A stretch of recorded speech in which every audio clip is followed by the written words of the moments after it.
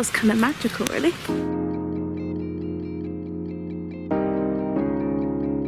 There's the church, so we're going to get out of the cold and see if we can get a drink in this little bar. Come on.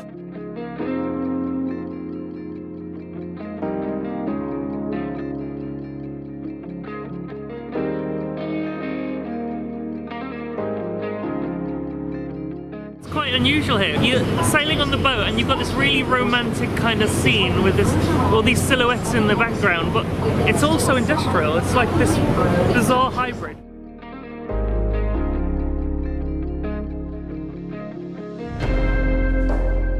This is our little friend Roberta. She likes it up here because we give her cuddles.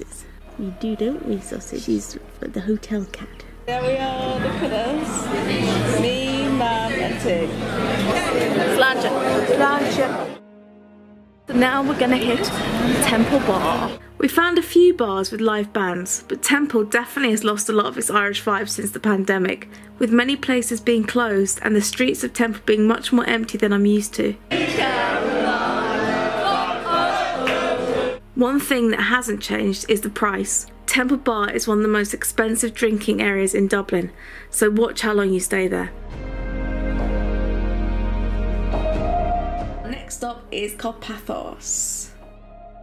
So after collecting our hire car, we began the 44-kilometre drive to Olympus, a small town up in the mountains.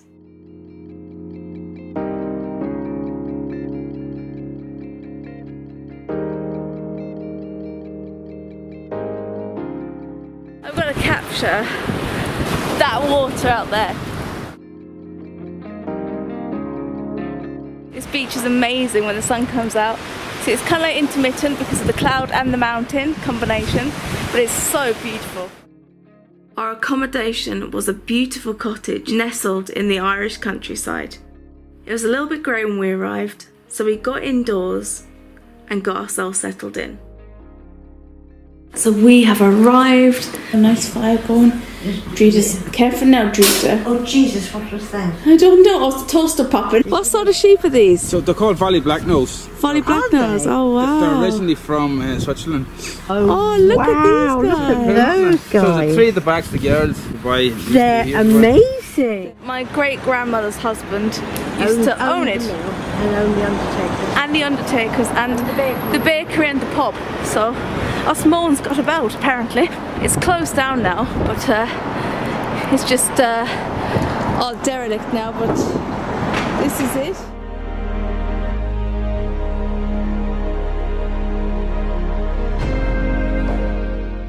Wow. Here we go, Dreda.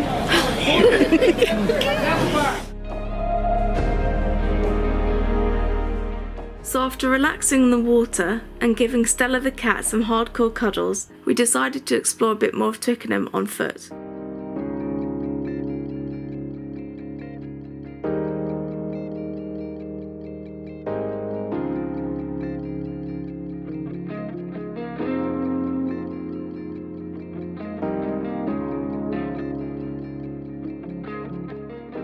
This is so cool, isn't it? It is.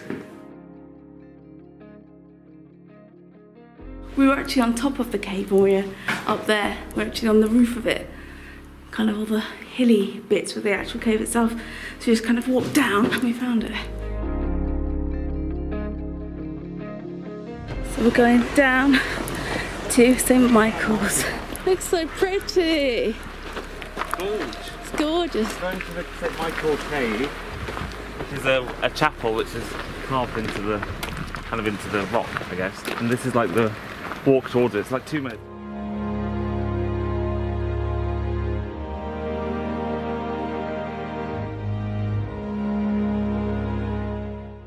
So pretty.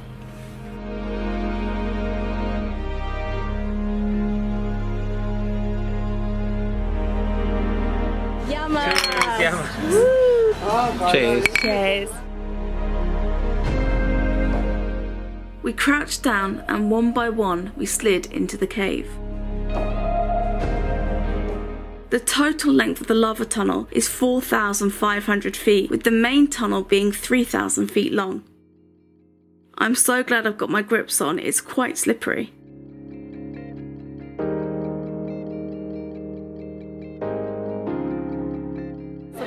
walking through Farnham Town Centre right now.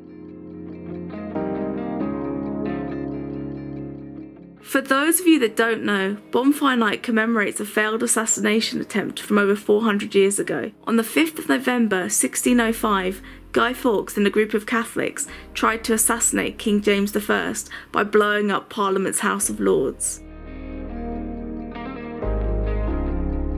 You know you've arrived in Amsterdam when you see all the bikes. There are so many, it's crazy. In fact, the city itself, there are more than 800,000 bicycles. So we got on our tram and made our way to our hotel, which is in the museum quarter of town. We're about to go into the Museum of Our Lord in the attic. So this 17th century canal house has a hidden secret, and that hidden secret is a Catholic church, which is hidden in the attic.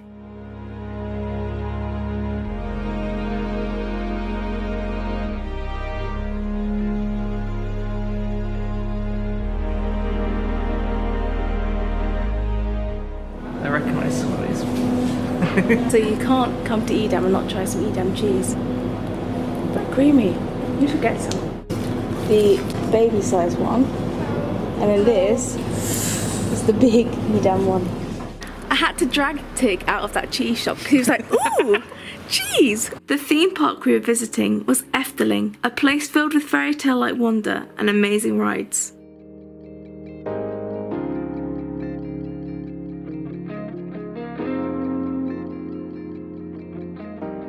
This place is very, very quirky. There's a gingerbread house that actually smells really good. I can't believe I'm doing this. Oh my god, I'm scared.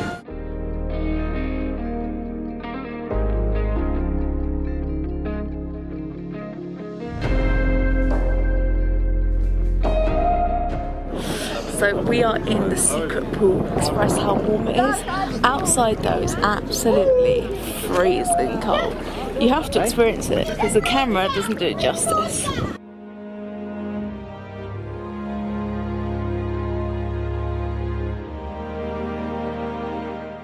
So this is the amphitheatre. Are you entertained? Peter's the conductor. No, Orpheus. Orpheus. Give us a performance. Woo! Woo! He's always excellent. Never disappoints. Never disappoints. Oh, but very short. Oh, fantastic. Morning, guys. It's another wonderful morning in Rhodes. So look at this lovely breakfast we've got. We've got bread, we've got Greek yogurt, we've got olives, we've got cheeses, tomatoes, nuts, honey. Yes. There you go. You guys go smell-o-vision. It's just absolutely lush. Dinky. Oh, yeah. So after our pancakes, we decided to walk to the pier and take a trip on the Ferris wheel. Once inside the air-conditioned compartments, we just sat back, relaxed, and enjoyed the views.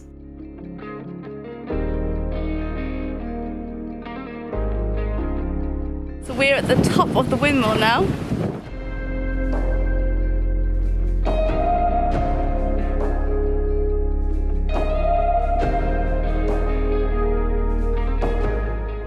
At Hoogvaluwe National Park. This park is massive. It is 55 kilometers squared. The park is so huge and vast with a mixture of different terrains such as woodlands, sand dunes, grasslands and lakes. There are also a big variety of wildlife such as red and roe deer, mouflon, which are a type of sheep, wild boar, foxes, badgers and pine martens, which are little cat-like creatures who are usually found jumping from tree to tree. There is also a new animal on the block that has recently found its way into the park, an unwelcome guest, and that is the wolf.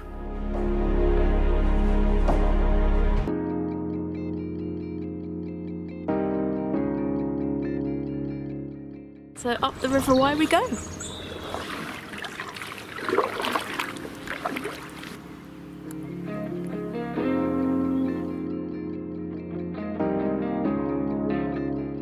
next stop is Gullfoss Waterfall.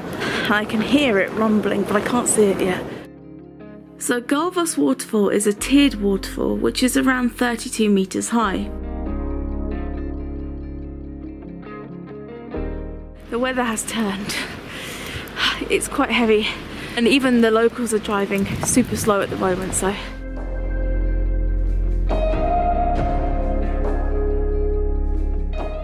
We are now on our Northern Lights cruise. We're going to be departing shortly. Put these on because it was so cold. Yeah, it was horribly cold out there. Needed something warmer. Anyway, see you guys outside. It wasn't long before there were sounds of excitement coming from up on deck. The Northern Lights were here.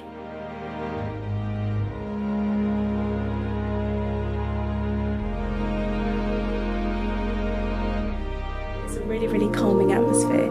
They give you some salt bags, lovely massage chairs to sit on as well, and it just looks like cool. It's completely private, it's just me and Tig in here. This place was so magical with all the different colour lights. It definitely got us in the festive mood and we loved the experience.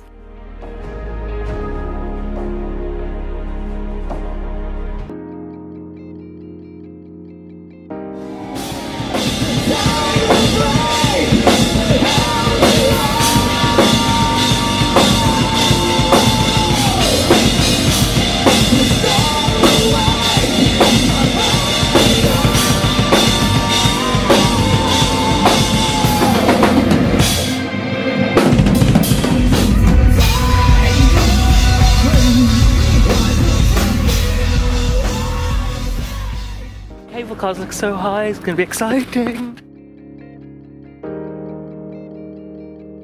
It's really quite freaky, isn't it? You are pretty damn high up in these things.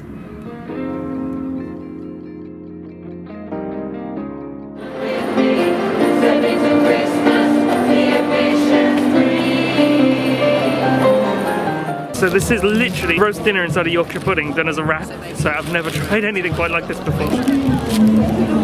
I like it actually. It's very odd though.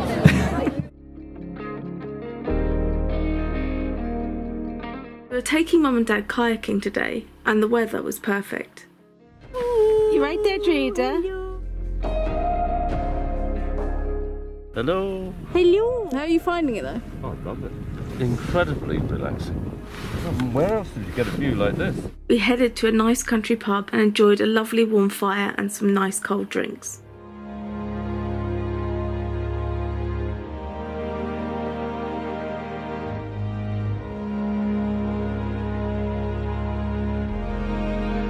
Hi.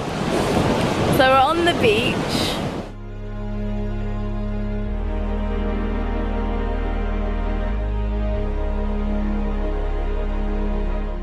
Dutch beer, one that's actually brewed in Amsterdam. It's called Pier and it's actually brewed in a former marine wharf, which is pretty quirky. But the tasting is where you figure it out. Sunday morning in Dordrecht. Hear the bells. It's so peaceful this morning.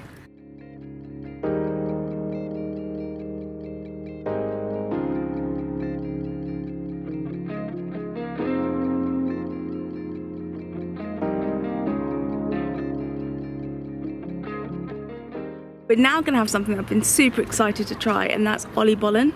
Now oliebollen translates to oil spheres.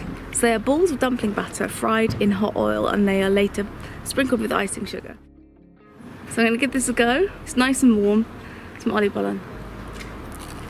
Strange hybrid between a donut and a bread roll. They're very nice, but very messy. Up here in the tower, the top of the church, you can get up here for €8 each. You get some really lovely panoramic views of the city from up here. And there are loads of these little kind of stairs with windows, so you can kind of pick any angle to look from. However, we are right up in the bell tower, and these bells go off every 15 minutes. So of course we're gonna have to check it out. We're gonna have to experience it and see what it's like. Very Assassin's Creed moment here. We are quite high up, as you can see. That's the bottom.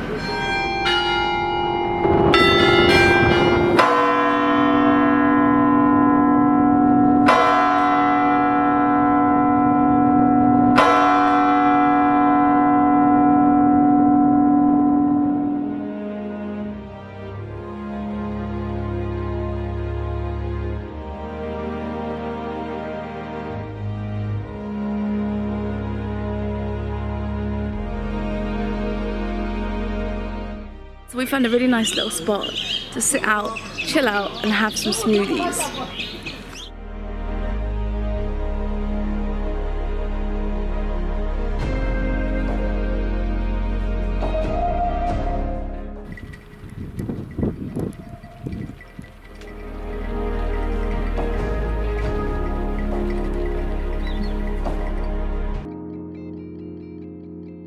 The view behind me is stunning. I can't get over it. These mountains are so beautiful.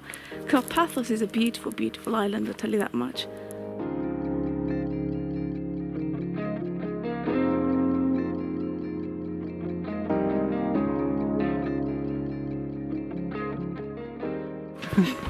It's amazing out here, actually. Something about snowy landscapes that just have this magical feel.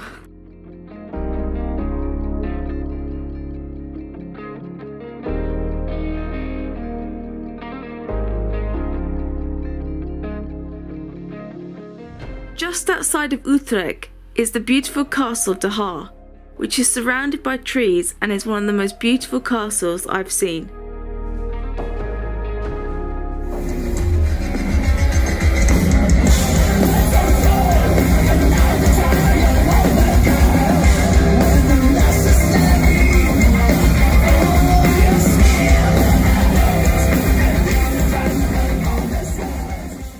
Some really, really strange buildings here.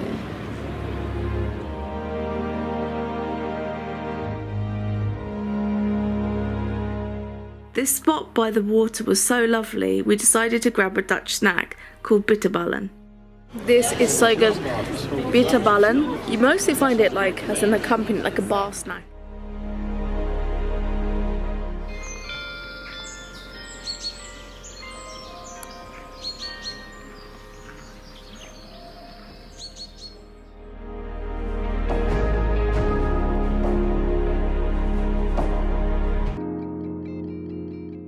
So we're gonna have a high tea here. This place is really, really cool. There's lovely outdoor seating, but there's also a quirky beachside setting in the garden as well, which is really, really nice and quite unique.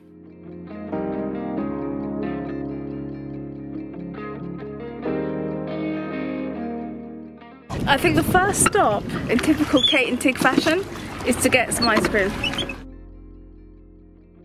Hi! It's hard at work. It's a new day. Jade's in the back eating a tart. No, I'm a tart.